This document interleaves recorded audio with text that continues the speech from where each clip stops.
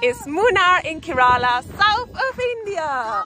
Munnar, a green Indian paradise filled with rolling tea plantation hills, feels surreal to see with your own eyes. In my last video I have started exploring this stunning place in India, but now it is time to visit the top spots in Munnar that you won't believe are real. Hi, if we don't know each other yet, I'm Rita and at the moment I'm traveling through the beautiful country of India, exploring sites, cities and sharing all my impressions and best recommendations here with you. Today is a new day here in Munnar and we decided to book a tour with a guide. And our first stop of the day is a flower garden. The entry to the flower garden was 50 rupees per person, so very affordable. However, after being there for a couple of moments, I quickly realized that it is pretty, it's beautiful, there are lots and lots of flowers here, but to be honest, I still prefer the view. Some viewpoint or Vista point, anything where you can see the tea. It's hot, I got an ice cream and more specifically a kulfi on a stick. This is something that we already had on the food tour in Delhi. Mumbai?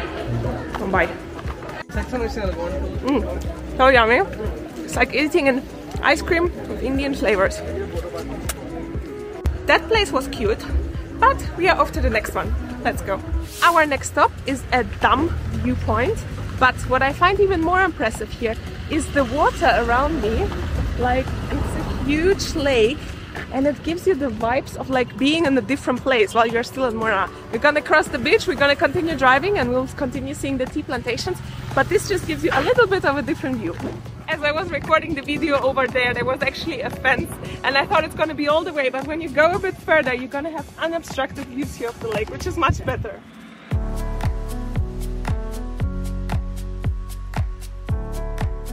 Just next to the dam is a little bit of a food market area and we are enjoying it with lots of cows around us. Is there a better spot for a snack than here? We found even more unobstructed lake views. It looks so beautiful, the water is so crystal clear blue. Look at the traffic here, like the bus is passing by on a millimeter. I've never seen such skilled drivers like here.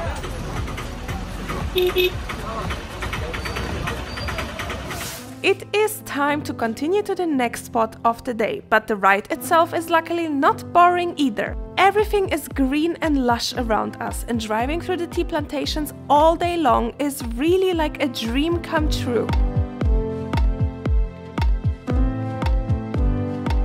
As we are driving on our tour today, we can stop in lots of Vista points, which for me is always a highlight on any road trip. And look at the point where we are now. There is a lake, there is nature and tea fields, and it's so peaceful. Time for a fresh coconut refresher. How much is one? 50 rupees. You're professional. Thank you.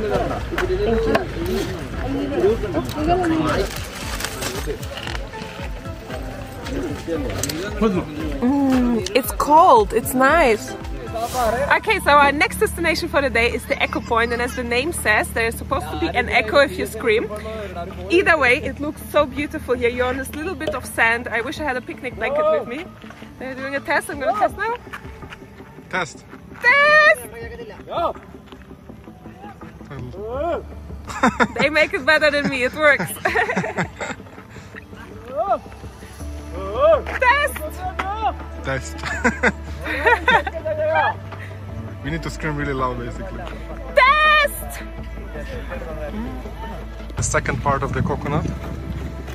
We drank it, now we are cutting to eat.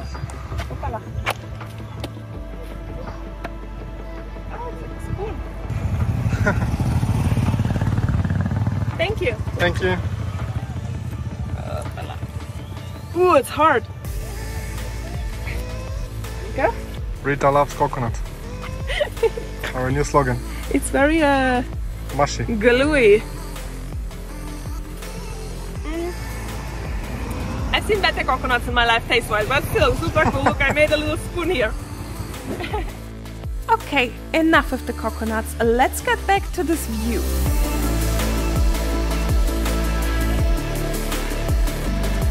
This is our view all around as we drive through Munnar, and it is really so insanely beautiful. It feels like a fairy tale.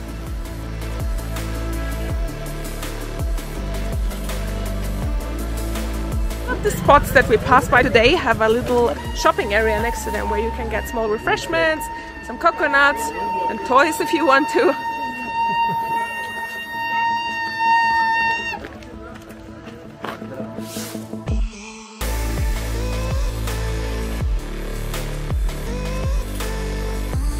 Next stop of the day is the Kundale lake right here next to me, and there is also a dam. But to be honest, the true highlight of this place are the monkeys that are gonna sit on the bridge and wait for your food.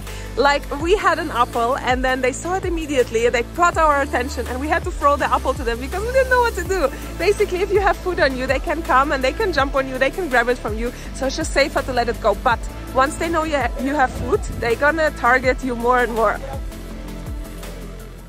It's almost lunchtime, we're hungry, and actually we have some leftover from our dinner last night because the portions were huge and we have no naan. So we're gonna try to see if we can go to a restaurant and order just some naan and then do a little picnic here on the lake. No luck for us on the naan search, the restaurant is closed. That would have been nice now, some fresh naan with the lake view. If you don't have a lunch with you, there are lots of options available on the site as well. The covers of our containers are actually recycled things from other countries. This is Russian. Open up, let's see what we have here. Here we already have our rice from yesterday. Ah, that's just the pickles, okay. That's our lunch situation. We have our leftovers from yesterday. No naan, unfortunately, but that's our view.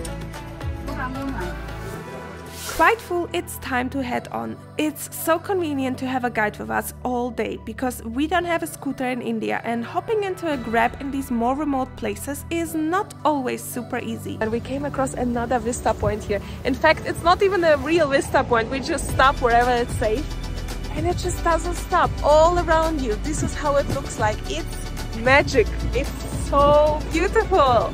I could film these tea plantations forever. Mesmerizing is a word that comes close to the view of this, but it is so much more than that. Our guide always made sure to stop and explain to us interesting things on the road, which I really appreciate.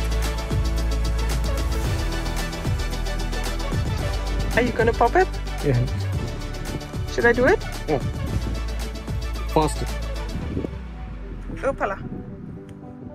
Ah. Oh no! Oh. Sorry, but I got the popping before. No. This one's tea leaf, okay? The tea leaf. This is a green tea. This is a green tea. This is the tea leaf 6 variety. 6 variety for the leaf type, bowl type, dust, then green tea, white tea. This is just one, this cut, this piece now, just eating the energy. This little part is supposed to be eaten for energy. Just this? Ah yes, little. Tastes like grass? But not tasty, but energy. Okay, not tasty, but makes you energy. That's cool.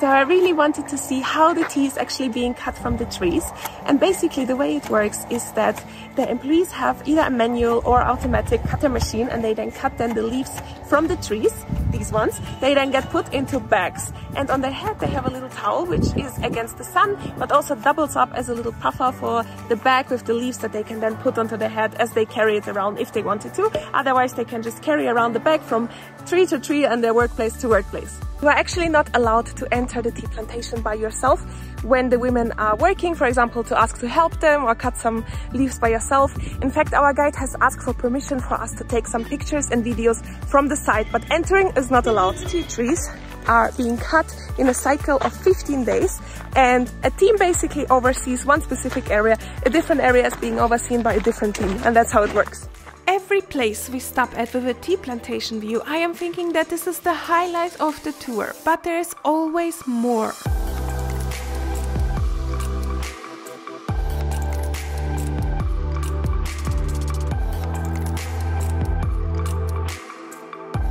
Our next stop on the tour is the top station, and as the name suggests, we are pretty high up right now. In fact, if the weather was a little bit worse, which I'm not asking for, we would have more clouds being actually on this level here, kind of as if we could touch them. The reason why you should come to the top station is because here you are actually allowed to walk between the tea fields, and also there are lots and lots of roads, and this place is huge, so you will definitely get an opportunity to be completely by yourself and enjoy the quietness and have really amazing pictures. I think this place is actually perfect for a really nice long hike, but there's nothing on the way here, so take everything that you need with you, and all around you will be surrounded with this beauty. With that, our one-day guided exploration tour of Munnar is coming to an end, and we are heading uphill to our hotel just in time for sunset.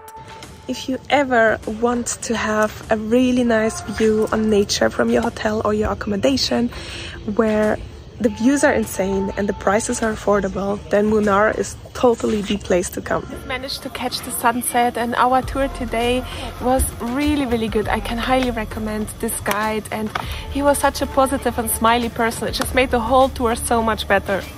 Mr. Sandil from Munnar Info. Yes.